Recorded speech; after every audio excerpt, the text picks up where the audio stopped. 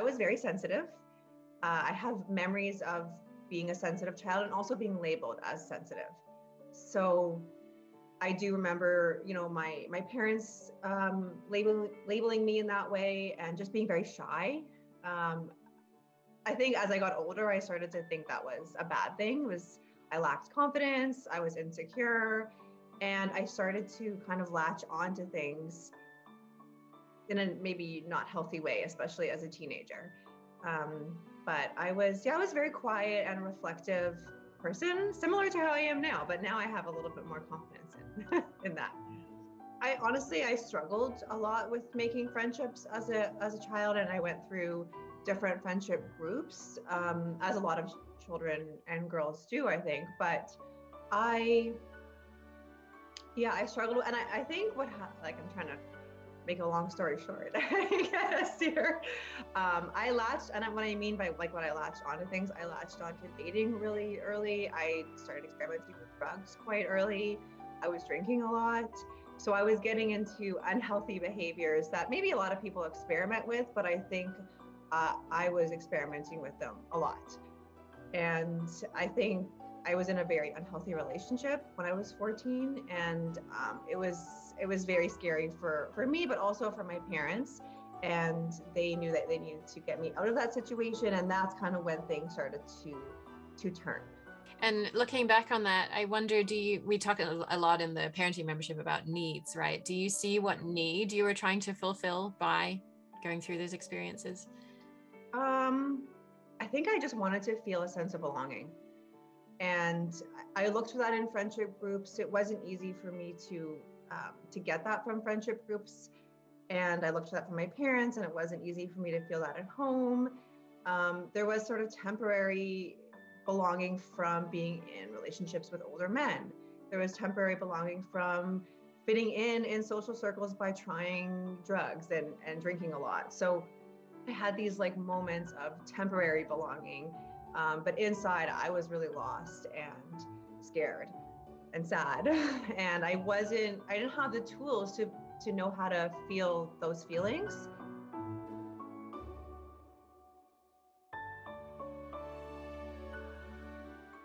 Yeah, I think with regards to the parenting membership, yes, because I wasn't sure about the financial commitment, and which route I would want to choose, and how that would work, or if that would work for me.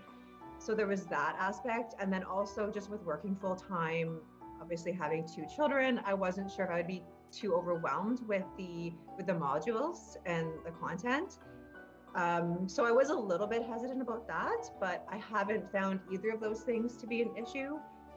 I feel like there's enough time in the month, for example, that for each module to get it done on my own pace. And even if I don't finish it in 1 month, I might finish it the next, and that's okay with me. So I just try to really self-pace, and, depending on where my life's at that time.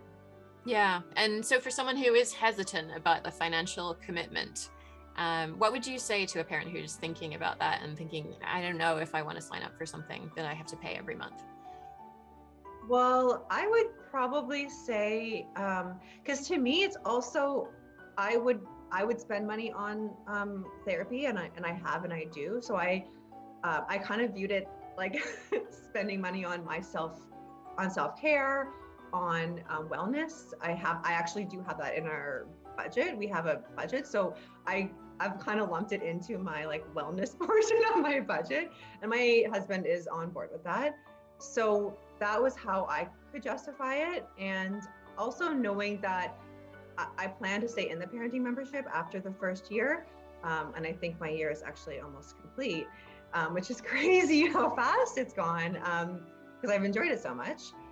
And yeah, so I think just knowing that the price does change after the first year also makes a difference. It's a year commitment where you are paying a little bit more, but after that year, the price goes down quite a bit.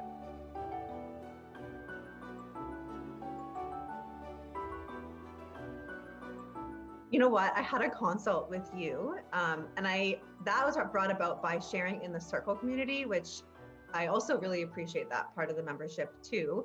And I had shared, I forget exactly what I shared, but I had shared that I was having a hard time supporting my oldest son, which it always comes down to. And I say that again in a good way, because he really does. And I say this to him, like, I'm lucky to be able to learn about myself through parenting you. And I do believe that. And so anyways, I had shared something about struggling to support him. And at this time was a time that he was asking for a lot of autonomy, to come back to that independence. And I've struggled to give that to him. And I remember talking to you and sharing one example of him drinking out of an almond milk carton. And looking back, I think, why would I want to say no to that? Like, I can't believe that I had the desire to say, don't do that though. And I think I might have even said it. And looking back, I think because I wasn't allowed to do that, so I wanted, and I'm not really sure why. Anyway, I got stuck on that. Apparently, he still drinks out of milk cartons. He enjoys it. I thoroughly enjoy watching him now, and I thoroughly enjoy seeing him do normal kid things. And I want to embrace that. And I have embraced that over this past year. And I think I was using control at that time with regards to the almond milk in the container, because he was having some behavior issues. And so I think I was coming from a place of fear of like, was something wrong with me as a parent? Something wrong with him as a child? And when you're stuck in that space, like, the almond milk is not a big deal to me. And I did realize that drinking out of, sharing that container is fine with me. But at the time, I was just so worried about a lot of things, that everything that I was doing and all the control I was exerting was coming from that place of fear. Yeah. And so are you broken, and is your son broken?